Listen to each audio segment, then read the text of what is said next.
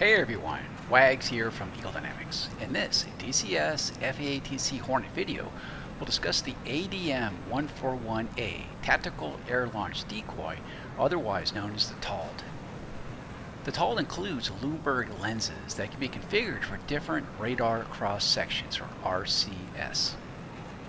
In this case for the Hornet, the RCS will match.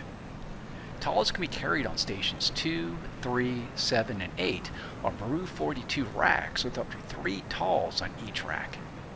TALDs are listed in the mission editor in the AG missiles category. Upon release, winglets unfold from the decoy and allow the TALD to glide. Now naturally, the range will depend on your altitude and airspeed, as is an unpowered system.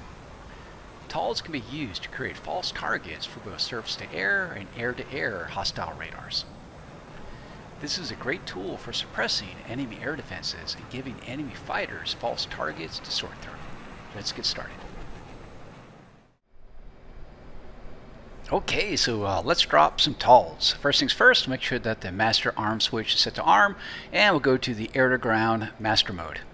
Here on the left DDI, we can see we have some AGM-88 harms loaded, 2 of them, as well as the ADM-141A TALDs. Select those. We can see we have 2 under each wing. If we want, we can cycle the stations by hitting the step button. Come back.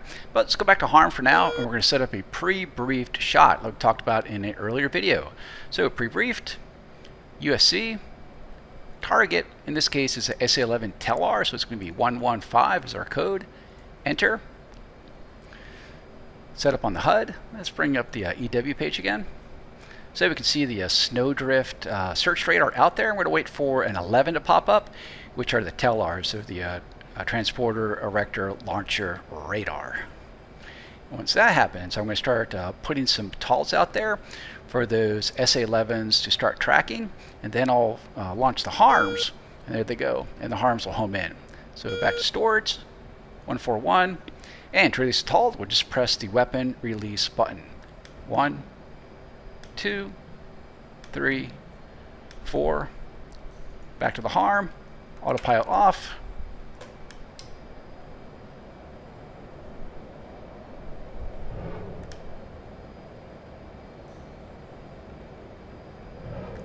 And 2 away. Let's come off. And at this point, now I'm going to wait for the SA-11s to lock up those TALDs, and those harms will then home in on those emitting radars.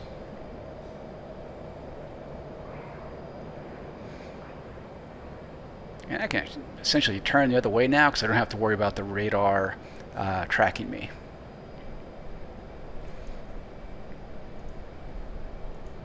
So let's take a look at this in the F10 view. So here are our TALDs, harms coming in. We see the SA-11 missiles coming out, and they're going towards the TALDs and not me. Zooming in, you can see the harms coming in now.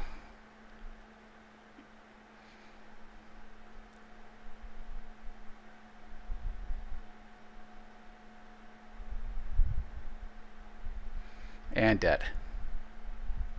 So you can see all those SAMs went to the TALDs instead of me. So again, this is a really handy way for suppression of enemy air defenses, but also you could be in a BVR fight, put some TALDs out there, and give the enemy AI or another play out there some real fits in terms of air-to-air sorting.